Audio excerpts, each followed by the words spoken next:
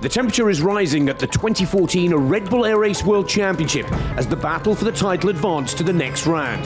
The third stop brought the pilots to Putrajaya in Malaysia. 35 degrees Celsius, up to 90% air humidity, and again, an all-new racetrack to master. Occasional rain, heat, and decreased air density were major factors this race day, as they had quite an impact on the plane's maneuverability. It's like walking in the sand. Compared to cold air, the air is much thicker. You don't have so much response. Everything goes slower, the acceleration, the power. You have just to adjust the flying style to the temperature. The Putrajaya racetrack adds a new feature: 2 full laps, 3 vertical turns, and the pilots flew out and back instead of doing circles around the track. Hannes Ark dominated the top 12 with perfect entry speed at 200 knots, and Martin Schonker was the surprise as one of the 2 lucky losers, racing his best time of the weekend. After struggling in Croatia, Nigel Lamb was back on track in the Super 8 with a strong performance.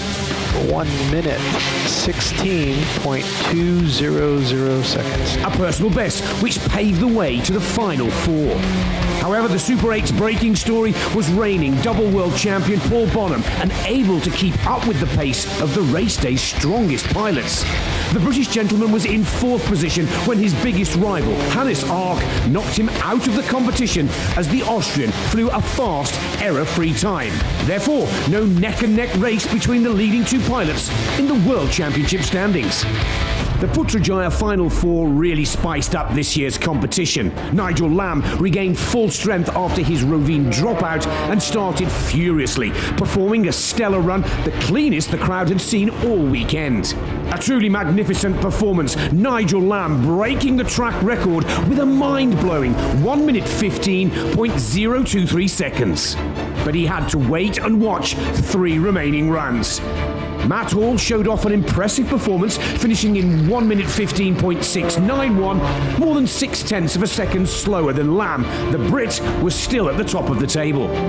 So all eyes on Pete McLeod. The youngest pilot in the field wanted to put the pressure on the leading 2, but excessive speed at the start gate led to a DNF, a did not finish. Last to go, Austrian ace Hannes Ark. The man clearly to beat, having been fastest in qualifying and the top 12. But he wasn't able to match the track record set by Nigel Lamb.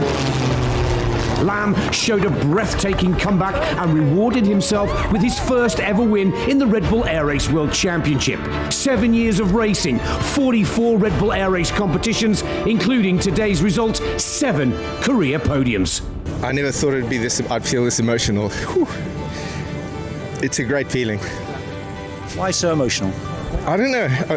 7 years, all the ups, all the downs, and then this is a payoff, I think. I mean, for all the amazing help I've had from my team, and it's just, honestly, I would never have imagined how I feel like this. So the Putrajaya podium saw Matt Hall in 3rd, and Hannes Ark takes 2nd place, taking him to the top of the leaderboard in the overall rankings. And Nigel Lamb was over the moon, having accomplished his lifelong dream to win a race at the Red Bull Air Race World Championship.